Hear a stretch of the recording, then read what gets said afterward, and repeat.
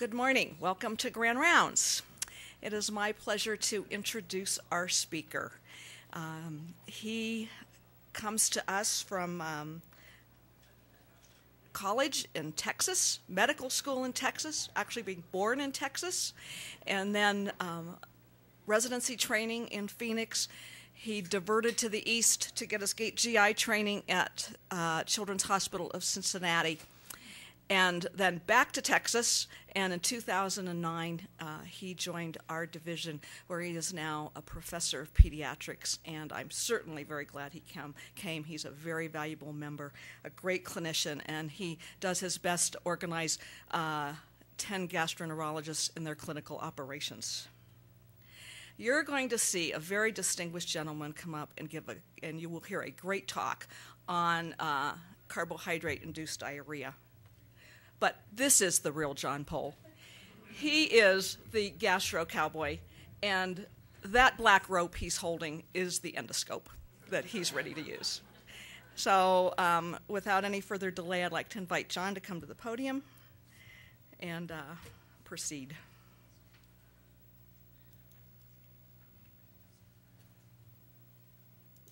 Okay, I've set you up in many ways.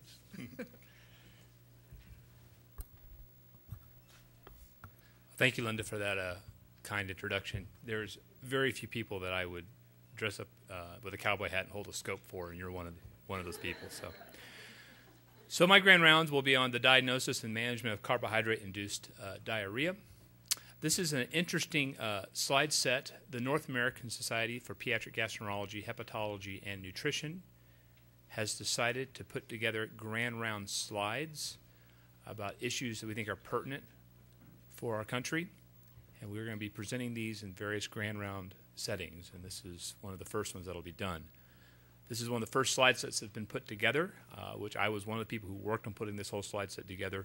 There are going to be more slides forthcoming in the next few years, I would imagine. So here are the people who are all involved in terms of writing these slides. We all participated in putting in some of these slides, and we all reviewed together. The chair was Robert Schulman over at Baylor College of Medicine, and then there were people from around the world who were involved as part of our society. The learning objectives, just to explain the pathophysiology of carbohydrate-induced diarrhea and to look at current diagnostic approaches. And then once you know what's going on, provide individualized and appropriate management needs to meet patient needs, and then education for patients and parents for long-term care.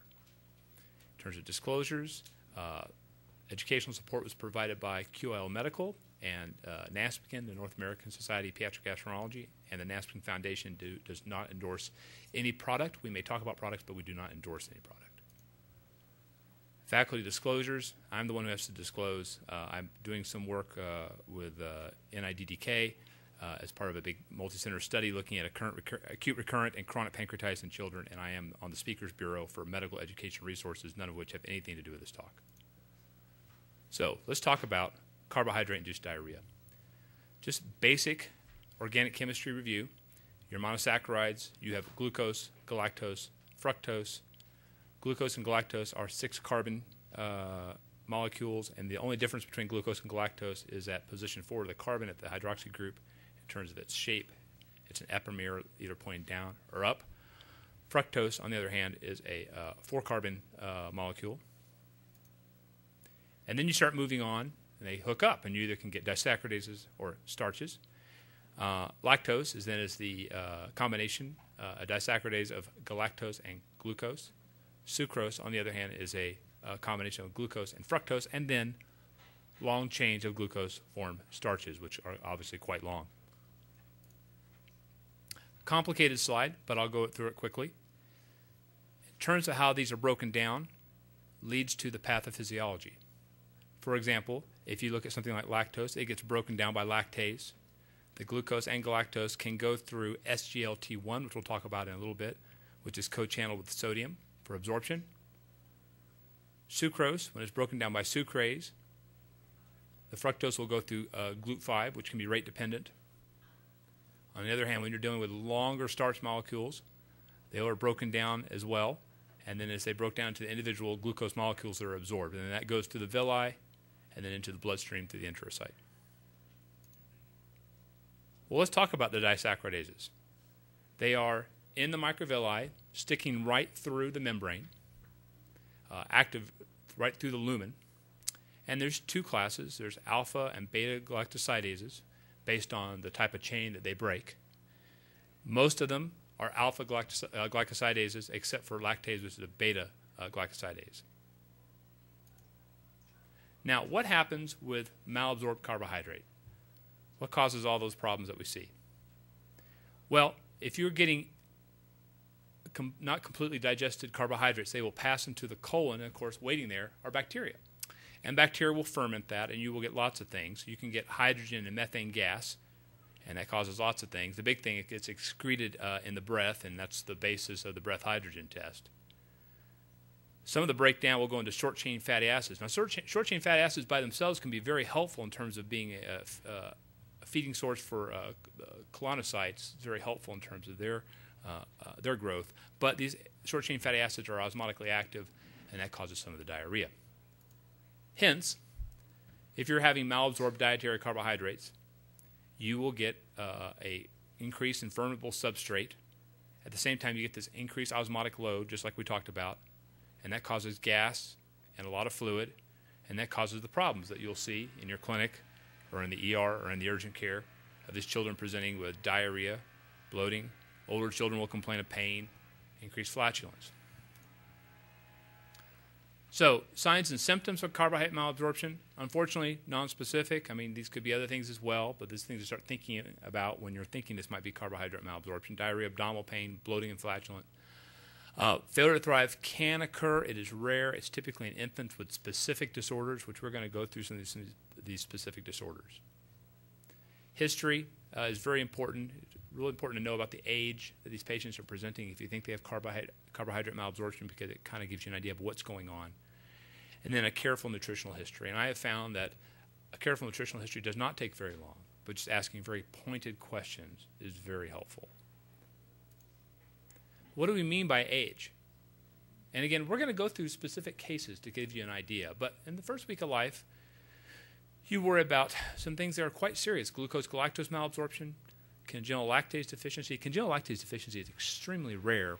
All of these are rare, but that's very rare. And sucrase isomaltase deficiency. As you start progressing into older infancy, 3 to 6 months, you may have fructose malabsorption. Again, sucrase isomaltase, more benign or a less severe form may present at that time. And then after the age of 3, you can have problems with simple fructose malabsorption. And as you start progressing to the preteen, teen years, you can have adult onset lactase deficiency, which can start earlier. What about testing? Well, stool pH, typically less than 6. It's positive for reducing substances. Remember, reducing substances are positive only for glucose, galactose, and fructose, but not sucrose. Now, what can be happen if the bacteria break the sucrose down to glucose and fructose, you may pick it up from that standpoint. But that's what the reducing substances are positive for. And then you can also measure your osmotic gap, and it's one of these equations as gastroenterologists we know your measured osmotic gap, or your measured osmolality minus 2 times your stool sodium plus your potassium. Some hospitals do not have the capacity to measure stool osmolality. We do it here, but if you don't have the capacity, you can essentially assume 290 most of the time to get your equation. And then if it's greater than 100, you have a malabsorption. All right? You also want to rule out inflammatory processes. This may involve endoscopy, which we'll talk about later. There are certain tests we are just bringing up to your attention. Occult blood may be important. There is fecal calprotectin, which is measures inflammation. It's released into the stool. It's a protein in the stool. Keep in mind it is age dependent. So in other words, babies normally can have high calprotectin levels, and it kind of goes down to lower normals as you get older. And then if it gets high, then it's much more sensitive. But just keep that in the back of mind. These are tests that can be done. Breath tests. Now, we're going to spend some time talking about breath tests because I want this concept to be understood.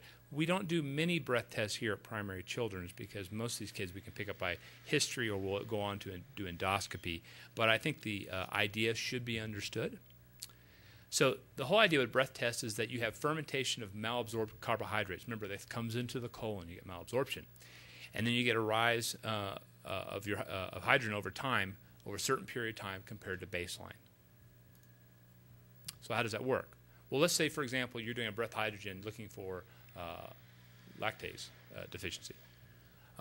You take some lactose, it goes into the small bowel, you get malabsorbed, goes to the colon. The colon at that point, the bacteria in the colon at that point are going, okay, this is a lot of very good bacteria or a lot of good nutrition for us.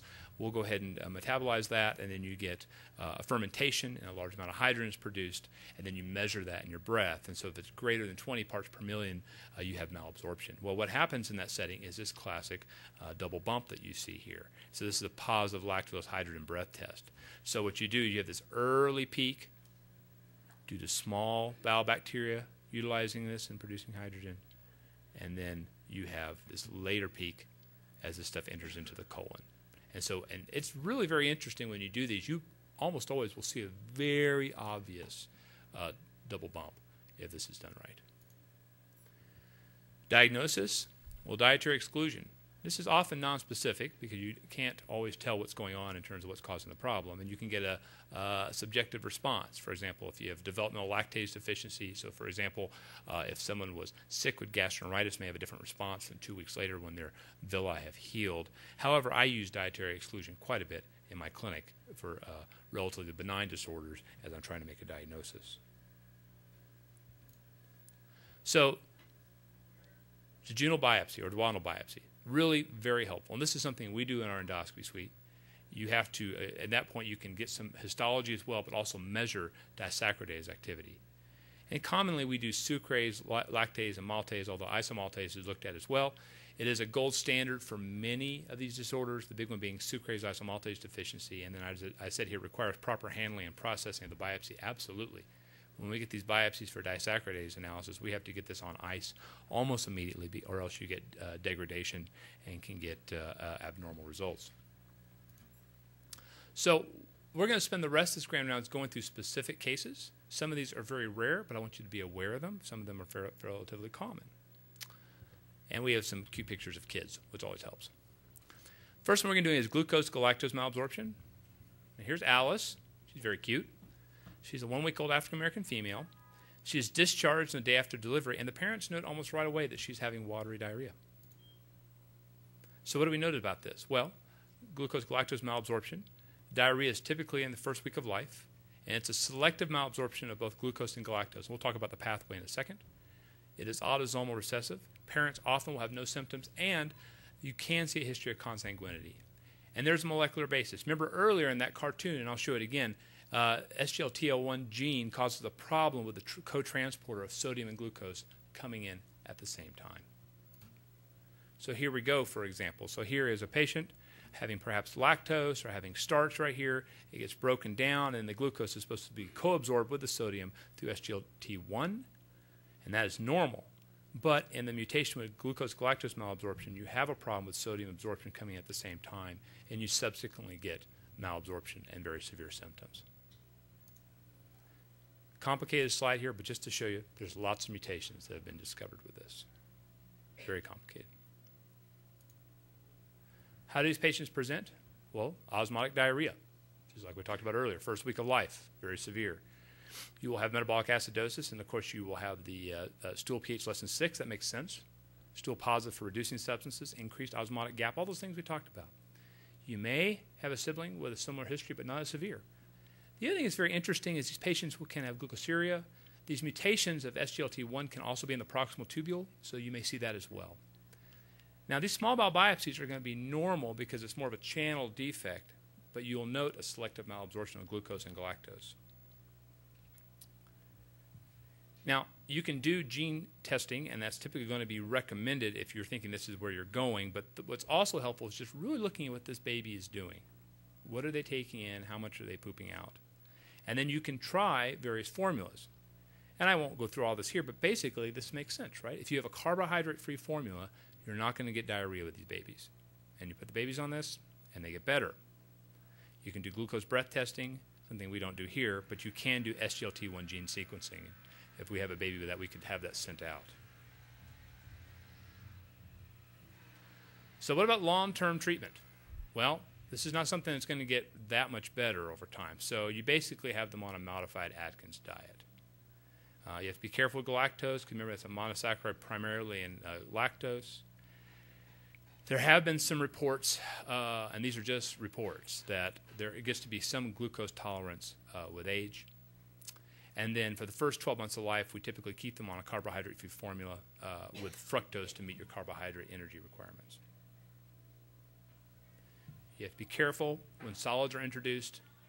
Now, obviously, you're going to do pureed foods. That makes sense. Make sure you have things that are glucose-free and then are fructose-based and are just with protein and fat.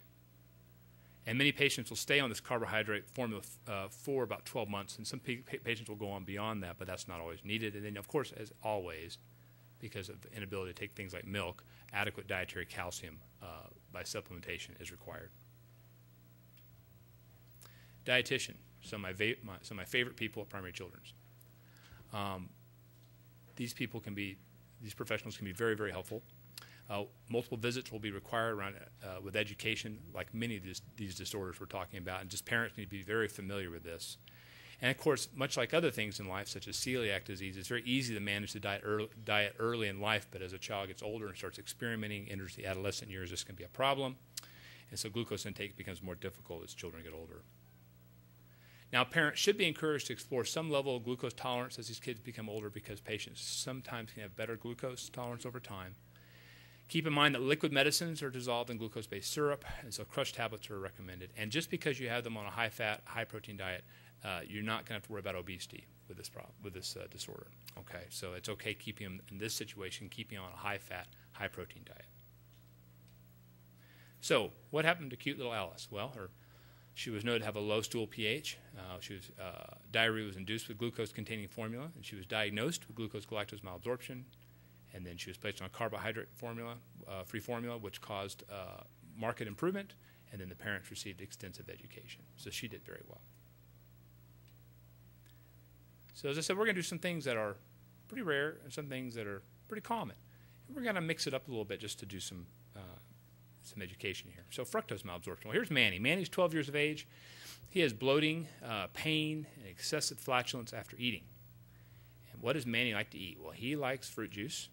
I don't know if Manny likes fruit, but it says he likes fruit. He likes fruit juices. He likes soft drinks. He likes pizza. So there's Manny.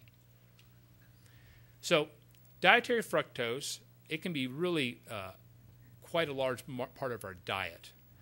You can see it in high fructose corn syrups. You can see it in all sorts of bread products, such as pizza, pasta, cakes, and breads. Intake in the United States is really quite high. 49 grams a day for the average American. That's actually really very high. And 2/3 are typically from drinks, and 1/3 from fruit. Now, this is not a mutation of GLUT5. We don't really know what causes fructose malabsorption. It may be just an inability of the colon or the intestine to handle, or the colon to handle fructose well. There may just be some patients who reach a limit and they have a problem. So we don't understand what causes, but we know it exists. And what's interesting is absorption capacity increases with age. To some degree, it kind of matches chronic nonspecific diarrhea or toddler's diarrhea, which we're going to talk about in a little bit. So malabsorption is directly related to the dose because we have a limited ability to transport fructose. Now, interesting that GLUT5 that helps with absorption of fructose is inducible. So if you slowly increase your fructose intake, you can have some capacity to have less symptoms over time. But malabsorption is most commonly seen when you have a pretty big consumption of greater than 15 milliliters per kilogram, which can be quite a large amount of fructose. One thing I want to keep in mind here, I think this slide is very important. When we talk about fructose malabsorption, this is not hereditary fructose intolerance. These are completely different disorders. Hereditary fructose intolerance is a significant liver problem, which can lead to death and liver failure and death. So these are different disorders. So clinical presentation, presentation really is typically related to the amount of fructose ingested and therefore your sensitivity. And there appears to be differences among people in their ability to absorb and or ferment fructose that reaches the colon. And these patients will stick out, increased flatulence, vague abdominal pain, bloating. And then ingestion of fructose just by itself, and we'll talk about this in a second, are more likely to induce symptoms than when ingested at the same time with glucose. So there is you can do breath testing We don't do the breath test for that here, and to be honest with you, most of the time you can just get this just off the simple history. But I do want to talk about that. You can do fructose malabsorption, where you can give some fructose, and again, you'll see that greater than 20 parts per million over baseline to give you the positive test. Now, a positive breath test may be reliable, but response to fructose alone may not reflect what happens when it's ingested with a meal. So a patient may say, I'm having a lot of problems with fructose, but when you talk to them, they may not be taking that much fructose in, or they may be taking a lot in and not having that many symptoms. Treatment for this is to eliminate foods in which fructose is the sole or main carbohydrate. And then keep in mind that not all high fructose corn syrups may cause symptoms. Remember we talked about earlier is that if you have glucose at the same time, it's very helpful. So if you look at things like high fructose corn syrup 42, which is 42% fructose with an excess of glucose, you will have less symptoms because you have that glucose that helps with absorption with fructose malabsorption. So this goes on to FODMAP diets, which is helpful for this. I think we've all heard about FODMAPs. It's a long name: fermentable oligosaccharides, disaccharides, monosaccharides, and polyols. These things are everywhere, and they're poorly absorbed, rapidly fermented. You worry about fructose with these things. Elimination from the diet has been shown in many studies, mostly adult studies, to be very helpful for irritable bowel syndrome in adults. The studies in children are there. They're not as clear, but I think it makes sense that it'd be helpful as well. So FODMAPs are hard to avoid. I mean, look at this list. A lot of stuff, right? But if you can get someone to do this in certain settings, it can be very, very helpful. I put some pictures here as well, just to kind of give you an idea. In terms of how you do this, the general recommendation is to take these foods out of the diet with the help of a dietitian, and then slowly introduce some of these foods back at a time to see if there's a threshold that is reached. And then once you reach that threshold, you stay below that threshold. I think when I look at this, that's a lot of food. So maybe they should just drink water, but it does seem to make a difference. So Manny, he had a positive breath test for fructose malabsorption. At the same time he was doing breath testing, he also had bloating and pain, and then he did an exclusion diet, which caused symptoms to go away. Lactase deficiency. So here's Miles, 15-year-old male. Diarrhea, abdominal pain and bloating within 1 to 2 hours of eating, and no weight loss or any other constitutional symptoms. So lactose is present in milk and other dairy products. I know we know that. When I talk about removing milk from the diet, I have to remind people that ice cream, cheese, and yogurt, and I'm really actually shocked how many times people don't realize that, so I have to be very clear that lactose is in other products. So, as you probably are aware, lactose is hydrolyzed by lactase fluoride and hydrolase at the tips of the villi, and you can see there with immunostaining, you can see the lactase all present at the tips of the villi there. Very beautiful picture. So lactase deficiency can be primary or secondary. I really don't worry very much about primary. It's just incredibly rare in babies, unless you get older and there's some ethnic variations we'll talk about, but primary lactase deficiency in infants is almost unheard of. But there's secondary. Anything that would cause mucosal injury, anything that would cause bacterial overgrowth, anything that would cause an intraluminal infection, these are things you need to think about.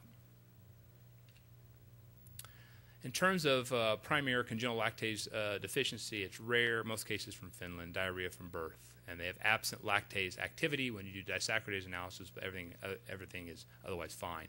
And just by the way, this is something that I get quite a bit. I've had people say, well, I put the child on a lactose-free formula because I was worried about cow's milk protein allergy. These are completely different issues. This is a carbohydrate issue. Cow's milk protein allergy is a protein. So keep that in the back of your mind. So lactase activity in utero increases primarily in the last trimester, but premature infants born before 32 weeks have reduced lactase activity. And lactase activity decreases after weaning in all mammals, except for humans, which have persistent lactase activity, which is interesting. Lactase persistence is defined by the ability to digest lactose as an adult. Now, most of the world will go on and develop over time lactase deficiency. Various polymorphisms have been described, and I'm not going to go into theirs, but there's some very interesting ones out there. For example, there's a single nucleotide polymorphism 13910, which is associated with lactase persistence in European populations. It's about a 5,000 to 12,000-year-old mutation. It may have something to do with the introduction of farming and domesticating animals from a civilization standpoint. And there's a variation. And you can look here. Northern Europeans, the prevalence, if you look at adults having lactase deficiency, 2 to 15%. But as you work your way down, American Indians, Native Americans, 80 to 100%. Asians, 95 to 100%. African Americans, 60 to 80%. So there's high-risk ethnic groups. So just keep in mind when we talk about lactose intolerance versus malabsorption, they're often used interchangeably. For example, some patients actually may have some degree of lactase deficiency, but may have no symptoms or minimal symptoms. And some people may say, I'm really lactose intolerant. You check, they may not have that many problems. In adults, typically lactose intake limited to 240 milliliters a day causes minimal symptoms. Again, breath test, something to do here for lactose malabsorption. It can be done. And lactose intolerance frequency varies less among different ethnic racial groups than does lactose malabsorption. Okay? And then frequency of lactose malabsorption is low in children, but it peaks between 10 to 16 years of age. How do these patients present? Well, stop me if you've heard this before. They have bloating, abdominal pain, increased gas, diarrhea, maybe vomiting. And actually, it sounds odd, but it's like it says, especially in adolescence. And it's been my experience that these kids have vomiting during the teenage years or just before. And there is significant intervariability in symptoms. Some patients may have a significant problem with malabsorption. Some patients have minimal to none. Stool testing, again, low stool pH when you're having significant lactase deficiency. You'll have positive reducing substances. You can do the lactose breath hydrogen test, again, that greater than 20 parts per million bump over baseline. Keep in mind, false negatives, if you're taking antibiotics, right, that's going to potentially get rid of any type of bacterial overgrowth, so that can cause false negative. False positive, for example, if you're having rapid intestinal transit. So it comes down to if you really need to know, which most of the time you really don't need to know in this setting, but outside of just getting a good history and physical and making recommendations, but it's duodenal biopsy with disaccharidase analysis.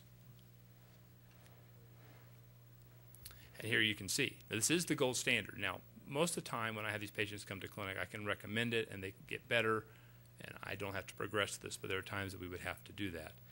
And you should have normal histology, but absent lactase. So here you go, you have immunostain right here for lactase on the tips of the villi, and nice pretty brown coloration, nice and beautiful villi.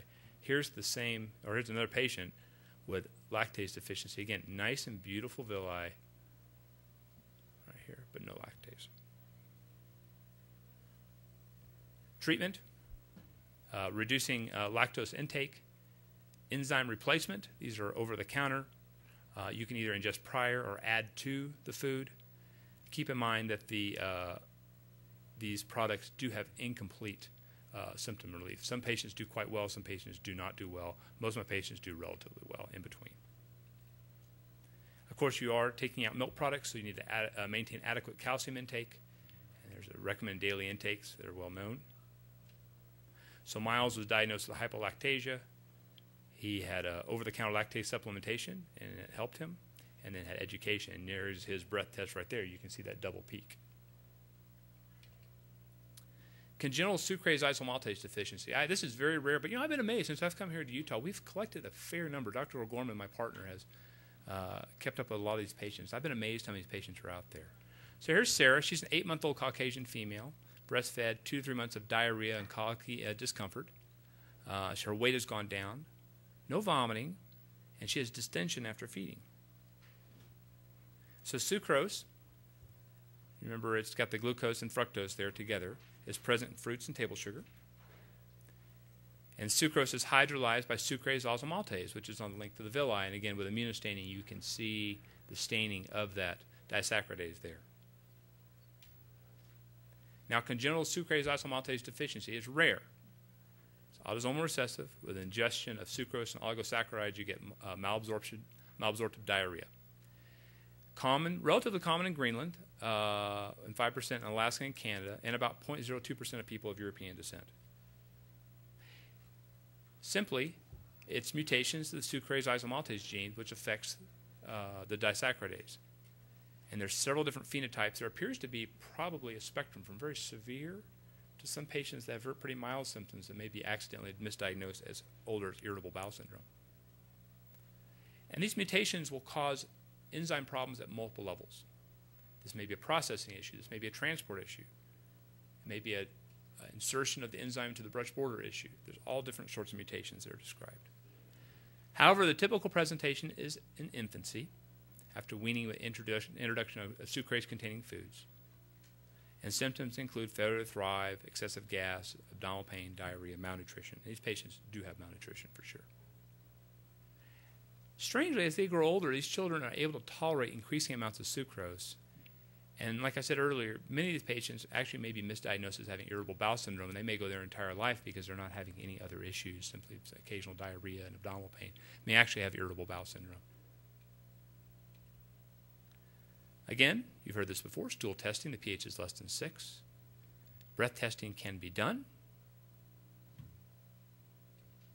But in this setting, for if you're really worried about sucrase isomaltase, I strongly recommend duodenal biopsy with disaccharidase analysis, and you will see absent sucrase activity and absent or a marked reduction in isomaltase activity with normal histology. Those villi are going to look normal except for this.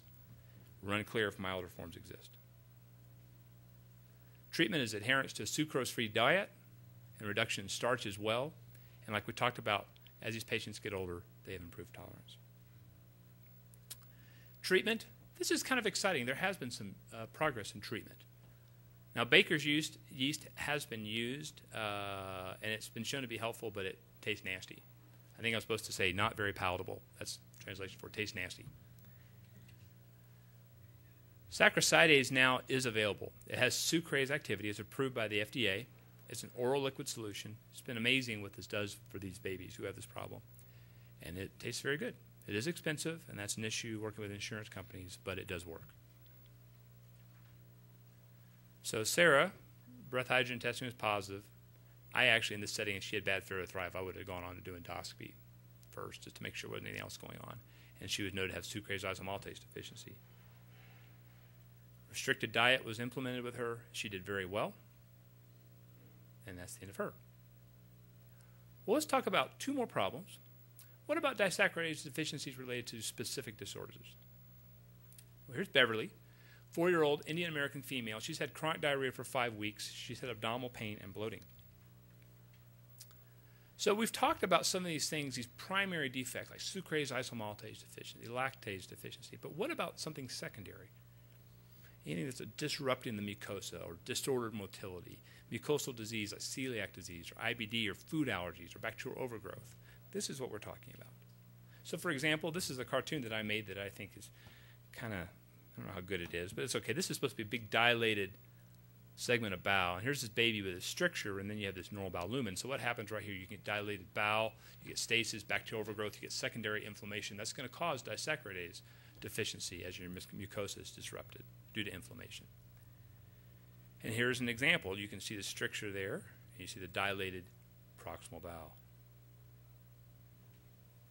And here's a stricture from a patient with Crohn's disease. Again, these are things that will cause, the Crohn's disease in itself is going to cause inflammation and potential disaccharidase deficiency.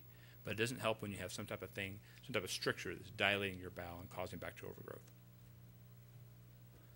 And then, of course, mucosal disease, any inflammation, food allergies, IBD, celiac disease, giardiasis, any type of inflammation. Here's an example of eosinophilic disease from cow's milk protein allergy, and you can see, luckily, when the pathologist did the staining, the eosinophils came with arrows, which really helps a lot if the eosinophils come with arrows. Usually that's not the case, but you can, yeah, I'm just kidding. Here's an example of Crohn's disease. Now, keep in mind with Crohn's disease, if it's pretty mild, you can initially present symptoms you think might be similar to irritable bowel syndrome. That's why you have to be pretty careful with your IBS patients. Make sure you're not missing anything else like starting to lose growth parameters or maybe actually passing blood. Here's a characteristic granuloma that we would see with Crohn's disease right there at the arrow. And then with the inflammation, you have decreased or disaccharidase activity of the small bowel. So in this setting with Beverly, let's talk about celiac disease. So celiac disease was first diagnosed by Guy in 1888. And it was later on in the 1950s that Dijk and Van de Kamer figured out that it was gluten, or gliadin in particular, the protein that caused inflammation. And you see that in barley, rye, oats, and all wheat-containing agents. So biopsy is the key to diagnosis. We can talk about antibody levels, and that's a whole other talk, but the key to diagnosis is biopsy, and you'll have a secondary disaccharidase deficiency. And you can see there what they call scalloping, these little cuts here in the lining of the duodenum. That's very characteristic of celiac disease. And then what you will see then in the setting of celiac disease, remember those beautiful villi you saw in those earlier? Well, you don't see that. You have these areas where the villi are essentially non-existent, and you'll see a lymphocytic infiltrate. And that's what you need to see pretty much. Absent or shortened villi and a lymphocytic infiltration. And that's called Marsh criteria, and there's various levels of Marsh criteria to make the diagnosis for celiac disease. Busy slide. I'm going to tell you the short of this is that there's a lot of tests you can do if you think this is an inflammatory or obstructive or a motility process. And we just put them there. But the big thing is you have to decide with these patients, do we need to go ahead and proceed with endoscopy with biopsy? In the setting of celiac disease, removal of gluten is essential, and lifelong adherence to a gluten-free diet is needed. Foods to avoid, well, I think you can find these things off the Celiac Disease Foundation website. I'm not going to go into a lot of these issues here because this information is ubiquitous, but wheat-containing items is what you need to avoid. Keep in mind alcohol derived from grain. This becomes an issue with adolescents and young adults with experimentation. Certain foods are allowed, those that are gluten-free. And again, very good information on the Celiac Disease Foundation website. So Beverly, very cute Beverly. The serum testing, tissue transglutaminase IgA antibody was positive. When she had an endoscopy, she had duodenal scalloping, and then, of course, that's not enough to make the diagnosis a lot suspicious, and so biopsies were done. She had findings characteristic of celiac disease. She was diagnosed with celiac disease. She was placed on a gluten-free diet and did well. This is the last one that we have. This is pretty common. I have a lot of these kids sent to my clinic, and they're interesting to take care of because you don't have to do very much and they get better, but you should be aware that these kids exist. This is actually also, in the past few years, has been a board question for the pediatric boards. So functional diarrhea, toddler's diarrhea, or chronic nonspecific diarrhea of infancy. I think a lot of people typically call this toddler's diarrhea. Here's Owen. And I think this is a good picture. I don't know who Owen is. I think it's a cute picture, but he just needs like some stain, some fruit stain. That would be perfect. Usually, right? This child comes in, they have a big fruit stain around their neck, and then you're okay. So 2-year-old Caucasian male, intermittent diarrhea for the past 3 months, but heck, he's been healthy. He has stools shortly after eating. His stools are often described as mushy to watery. If you do your prep questions, the question always is, the mother says, I think they say the stool looks like a nightmare. It's always that same question every year. Stool looks like a nightmare. The child drinks drinks 5 to 6 cups of juice a day, a lot of juice. And then they talked to a friend about it, and they recommended a low-fat diet, and that made it a lot worse. So functional diarrhea, or what a lot of us call toddler's diarrhea, but really should be called functional diarrhea, it was first coined in the 50s, and it was further refined as functional diarrhea in the 60s by Davison and Wasserman. The interesting thing about it is that we know what it is. We know this is benign. We know these kids get better by reducing fruit and juice intake. But very little research has been done on this, mainly because these kids are really healthy. But we don't really know very much in terms of if a lot of these kids go on to progress to irritable bowel syndrome later on in life. Is there anything else going on? But these kids are very healthy, just have diarrhea. Now, what typically happens is an increase to poorly absorbed sugars, often from the fruit juice. And then these kids are often having a reduced intake of fat, protein, and fiber. Sometimes it's really hard to get the etiology. You have to spend some time with the parents and talk to them to figure this out. It's not always clear right at first. And sometimes I'll just say, even if I don't get that history, I'll have them try it anyway to eliminate juice. Fairly common. 12% begins between birth and 5 months of age. As you start progressing to toddler years, a lot of the presentation, up to 75% of the presentation can be between 6 to 20 months of age. And by the time you reach the age of 4 and you start developing some tolerance, it's gone away. Often you'll hear the first stool of the day is often more formed than subsequent ones. Something that I have learned through the years is I'll have parents tell me that they might be sleeping in on a Saturday and they'll hear the kid in their crib kind of cooing, playing around, and this just horrendously bad smell comes out and they've rubbed poop all over the bed sheets. And I've actually found that to be very helpful, and I've often found that that is, when you talk to them, you get a diet history consistent, possibly with functional diarrhea. So a daily painless passage of greater than 3 large uniform stool. Again, though that can be nonspecific at times. It says often foul smelling. I would disagree. I think it's always foul smelling. I've never heard of non-foul smelling poo, but if you have heard of that, tell me that. And then the symptoms last for a while. Passage of stool during waking hours. That's the thing. They're really not having nocturnal stooling. And then they have really no failure to thrive as long as they're getting adequate calories. They're not losing weight. So they may be having a lot of diarrhea, but they're very healthy-looking kids. It's a clinical diagnosis. It requires a very detailed history. If you need to, you can do diet diaries and things like that. Typically, what I've done through the years is I just kind of say, what does your child drink? What does your child like to eat fruit? How much? And then you need to exclude the possibility. You may not necessarily test for it, but you just need to exclude the possibility of enteric infection, antibiotic use. For example, if you're worried about antibiotic-associated diarrhea or C. diff, laxative use, celiac disease, and maybe an underlying disaccharidase deficiency. You may not necessarily test for this right at first if you have a good history, but just keep in mind these things. So history is critical. It's that excessive fluid and juice intake that causes the problem, and a low-fat intake. Keep in mind, these kids can also have food allergies at the same time, but in this setting, no. Once they're placed on a normal diet, most children get better. And the big thing I just basically do is I really limit fruit and juice. That's my big thing I do. And I just say really try to add a lot of fat into their diet. And that, for me, through the years has worked. And I tell parents, you give it a couple weeks. Some kids get better right away, but you give it a couple weeks.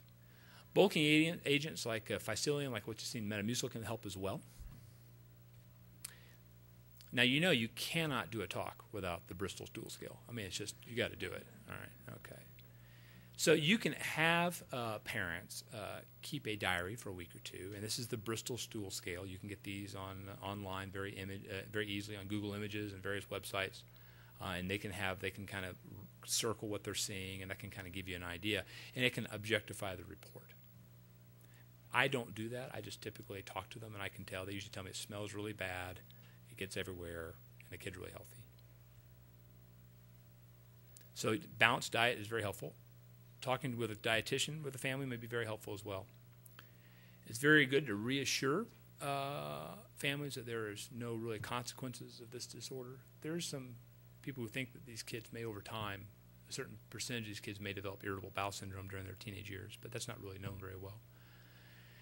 And then the utility of keeping a diet diary, perhaps a stool diary, just to kind of make sure they're following the diet correctly. So cute little Owen. Now the juice is definitely gone. See, there's no stain anymore. So his growth parameters are normal. Blood was checked for pathogens, and there's no pathogens, no blood. He was diagnosed with functional diarrhea. He increased the amount of fat in his diet. His stool improved. And in this case, the parents were advised to keep a diet and defecation diary. I typically don't do that, but that's one thing you can do.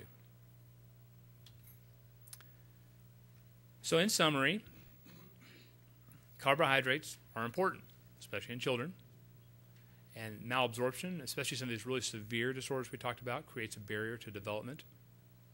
And then thinking about the diagnosis can establish a cause for symptoms and allowing appropriate treatment. And then education is needed, especially with the child as they get older and with parents. And I appreciate your time. Thank you.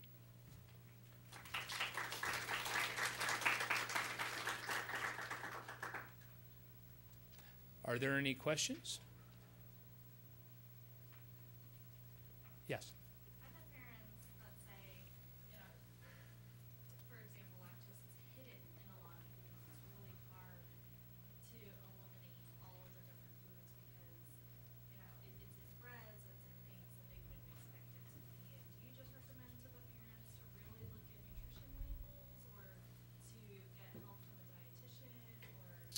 Yeah, so that's a really great question. So the question then is about all the lactose-containing products that are out there, like bread products and things like that, and how can you help families? I mean, unfortunately, simply and unfortunately, reading labels. And the good news is that we do a pretty good job in this country with our labels. Not perfect, but we do a pretty good job. So families are going to have to look at labels.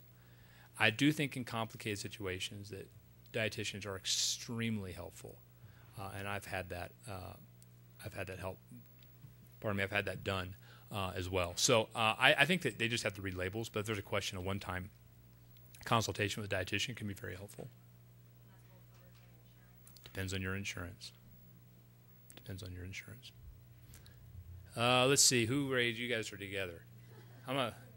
You go ahead, Karen. Should we be considering celiac disease to be more of a developmental thing? Because the example you presented was a 4-year-old Yeah. who was having new onset symptoms versus the infant who gets onto wheat products and then starts failing to thrive. Right. So Well, keep in mind, so your question was about the developmental issues associated with celiac disease. The thing with celiac disease is that it can occur throughout the age spectrum once there's gluten exposure.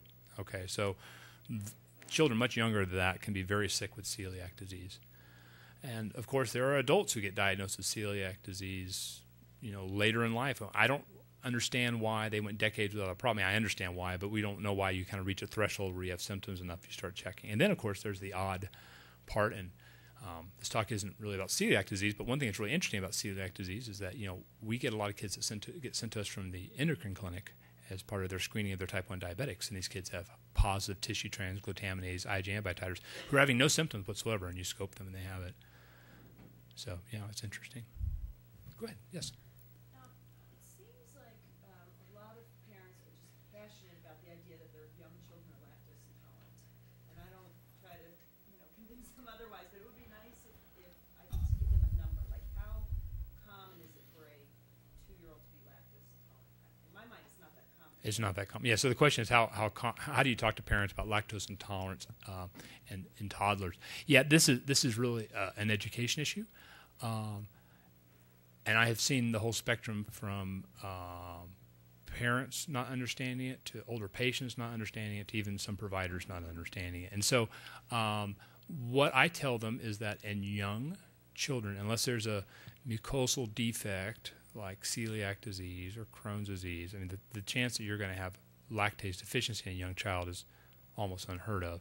And then I make sure, because this is the one thing, I make sure they're not getting mixed up with cow's milk protein allergy. And that's as someone who's a general gastroenterologist, one of the biggest conversations I have with families is making sure they understand the difference between protein and carbohydrates. I have found when I have brought up those issues, if I think this is maybe more of a cow's milk protein allergy issue, when you kind of sit down and explain that, I get a lot further in conversations with families. Yeah. One of the presentations, thank you. My patients who are at risk for aspirating thickening liquids get put on thickening agents like Diarrhea, which is pure carbohydrates. So they're not aspirated, but they've got explosive diarrhea and it runs miserably. Is there some protein gel that could be used instead of cornstarch? So the question is the carbohydrates and the thickening agents and aspiration causing diarrhea. You're talking about something that I'm not very familiar with. That's a really interesting question. I don't know if there's any protein alternatives. I guess the question would be, let me ask you, are all of your children doing this, having explosive diarrhea, or just some? So the question is, if some of them are having problems, then the question is, there's something going on with their intestinal tract. Does that make sense? So they have an underlying disaccharidase deficiency, a mucosal issue, some enteric infection. So those may be a kid. If you're finding a percentage, but not all, of these kids are having issues, that may be something to think about. I will do more looking into that. That's actually a really good question. I've never thought about that. Great. That's a very great question. Yeah. Yes. Sure. We get a lot of kids in the ER brought in because they have chronic diarrhea. Anywhere from 2 to 4 weeks is common. Right. Every day, times a day, diarrhea. At what point should we refer them to you? What are the things that I can do, and at what point should we say we need to go see a gastroenterologist? Right. So the question is, in the ER setting, when you have diarrhea, when do you refer? Where's Dr. Varrier? Is he here? There he is. See, there's Dr. Varrier. I'm going to leave him down in the ER for the next 5 years, and then you can just tell Laura. She'll be fine with that. No. So, what I would do, if they're having long-standing chronic diarrhea and they're not having anything else that's worrisome, you may want to think about, as you talk to them, for example, they're an older child and they have the correct ethnicity, is this lactase deficiency, is this maybe a toddler's diarrhea thing? And I would provide education. And by the way, the educational arm of our society, it's called GI Kids. The website is gikids.org, has tons of good handouts that you can give families for these problems. And I would probably refer back to the primary care physician and have them do a further workup. And then if it persists at that point, you can refer to GI. Does that make sense? Now, but if you're seeing something that's worrisome, loss of weight, potentially pooping blood, getting up in the middle of the night and pooping, nocturnal stooling, severe abdominal pain, yeah, you need to refer. And we're gastroenterologists. I mean, it's diarrhea is what we do, so whatever. Any other questions at all? Well, it's been an absolute pleasure talking to you guys. Thank you for being such a nice audience.